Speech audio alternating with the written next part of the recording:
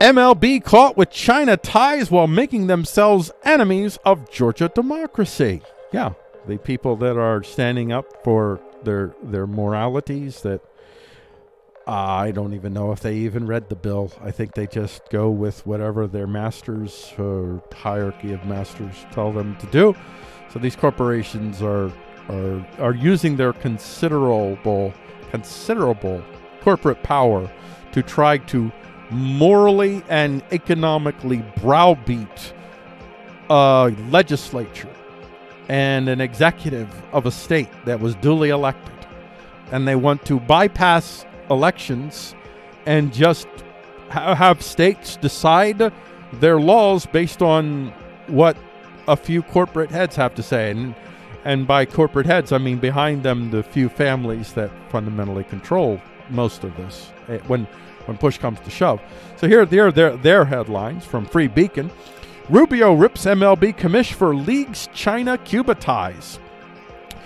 So this is baseball commissioner also touts membership at elite Georgia golf club even after MLB's Georgia boycott, Senator Marco Rubio points out. So what he's doing, and this is, I mean, he's right in doing this, although, you know, he is one of them. He's one of the token, I mean, boy, he really showed them. This is another one of them. He really showed them. He said words and destroyed them with words. Baseball commissioner also touts membership at elite Georgia golf club even after MLB's Georgia boycott. Senator Marco Rubio excoriated Major League Baseball Commissioner Robert Manfred on Monday for his league's ties to authoritarian regimes in Cuba and China. Right. I've covered this in stories earlier in this segment, and if you're just in this show, and if you're watching the segment version of the show, go to the YouTube channel The Freedomist with the black and the gold. That's the one, and you'll see these stories. So this is what really should tell you what smoke and mirrors all this is. They are not moral players. They don't care about your justice. This is was it Isaiah? I want to say I could get this wrong. I always get this wrong. Is it Isaiah 32:7?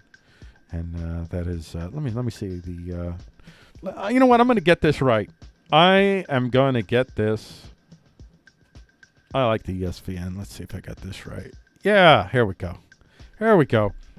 As for the scoundrel, his devices are evil. He plans wicked schemes to ruin the poor with lying words, even when the plea of the needy is right. That's what's going on here. They are using the plea of the needy, and they're whipping people to frenzies of hate and fear and all that stuff just so they can get people to agree to hand over more control to these companies. So nobody will say anything while the lockdowns continue and more businesses keep going out of business and the corporations keep buying up all the resources, all the intellectual property, and consolidating their power with a hope that they could somehow prevent human beings from realizing that technology has already freed us from them. Technology has enabled the small-scale entrepreneur to outwork and outthink the large-scale entrepreneur.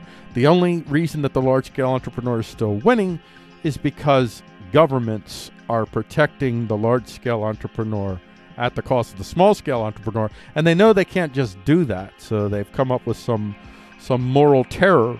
In the 80s, you had the Satan scare, the satanic scare, and now you have the woke scare, which they're using to get people to surrender their freedoms. And then you have 10 Chinese warplanes, including spy and anti-submarine aircraft, fly over Taiwanese airspace. Vladimir Putin signs President for Life law. Inmate stage uprising at St. Louis jail, dodged by unrest. Jordan's Prince Hamza pleads. I covered that story yesterday. Well, here's a follow-up. He's pleading allegiance to the king after coup attempt. So it looks like they all made nice. So I think the money powers that be were like, no, not this time. We don't want to mess up Jordan yet. It's not in our best interest. But if it was, we wouldn't care, because we don't care about humans, because they're not really humans. Unless you're in the club, you're not really a human. There you go.